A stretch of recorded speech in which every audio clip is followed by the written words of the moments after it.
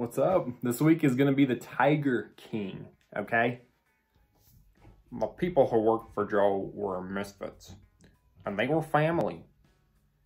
And there was a place where all these misfits could go and be with the king of misfits, who reigned over them. Hey all you cool cats and kittens, it's Carol from Big Cat Rescue. Well, they're two boys. We have a really open relationship here. We do not discriminate here. You know, I've done a lot of shit in my life, but I've never experienced anything like Joe Exotic. He knew that I could make him famous, but I took it to a whole new level. I made it look like a television show. One thing you're forgetting out there, you animal rights people, and especially Carole Baskin.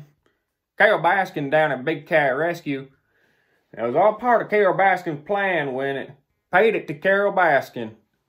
And Carole Baskin's so influential. Carole Baskin. I think it would be fair to say that Carole is the Mother Teresa of cats. If anything went bad, we were going to shoot each other. And then that day, I went and put our names on our bullets. I got his name right here, my name right here.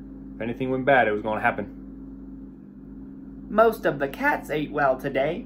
Nat was a champ, and so was Frosty the serval. Except no poop from Frosty.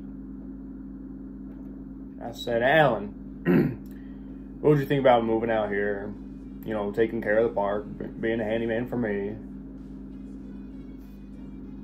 He complained that he was a prisoner, that he wasn't allowed to leave the park, wasn't allowed to get a job, which was true, and frankly, he was upset that he didn't have enough pot. When I first met Joe, I was right out of high school. We were together from 2003 to 2014, so 11 years. He showed me how to love. He showed me, I learned how big my heart can be.